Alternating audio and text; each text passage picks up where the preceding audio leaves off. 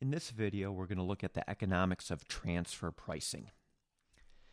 We have a company, Star Guitar, that makes and sells guitars and faces the following inverse demand for its guitars. Price equals 800 minus Q, where marginal revenue is just the inverse demand with a slope that is twice as steep, so marginal revenue is 800 minus 2Q. This company has two divisions, an upstream division that makes the guitar bodies and necks, and has the following cost structure. Total cost equals 2Q squared. The derivative of that gives us the marginal cost for the upstream division, making these guitar bodies and necks. And the downstream division will assemble the bodies and necks into the final guitars, where one assembled guitar requires one body and one neck. The downstream division's cost structure is given by the following, where the marginal cost of assembly is the derivative of total cost, and it's just constant at $200. Example 1, we're going to assume there's no outside market for guitar bodies and necks. What should the transfer price of guitar bodies and necks be in order to maximize overall firm profits? So step 1, we need to find something called net marginal revenue, and we're going to do this for the downstream firm. Net marginal revenue is simply marginal revenue minus the marginal cost of assembly for the downstream firm or downstream division. So in the last screen we saw the marginal revenue was given by 800 minus 2Q, and we saw the downstream division's marginal cost at $200 being constant at 200. So plugging that in and simplifying, the net marginal revenue for the downstream division is 600 minus 2Q. The next step will be setting this 600 minus 2Q equal to the marginal cost of the upstream division.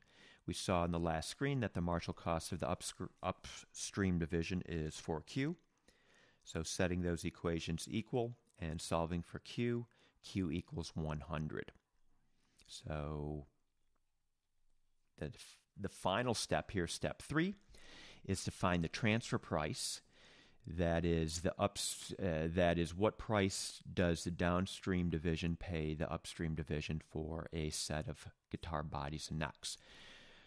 And to do that, the upstream division's marginal cost at 100 guitar bodies and necks will represent the transfer price. So the transfer price will simply be the upstream division's marginal cost when Q equals 100. So doing the math here, we find a transfer price of $400.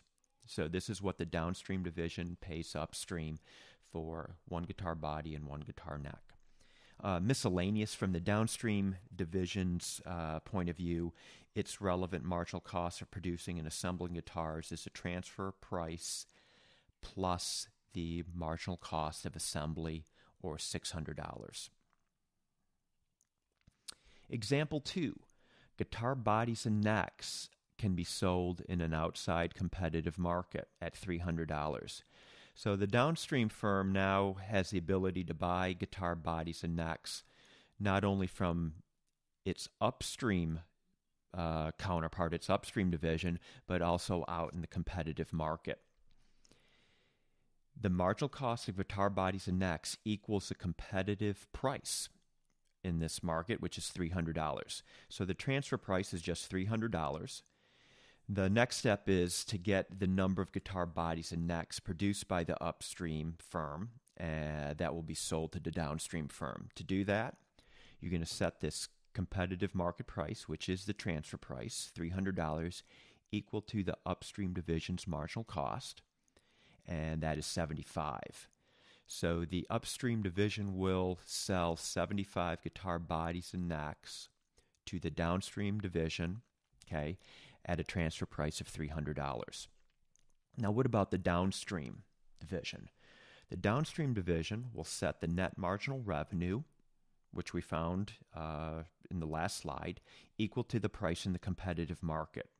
So the downstream division will assemble and produce 150 guitars. Half of those guitar bodies and necks are coming from the upstream division. The other half, the downstream division is buying those as inputs in the outside competitive market. So half the guitar bodies and necks are bought by the downstream division in the outside market. The other half from the upstream division. And that is the end. I hope you found this video beneficial.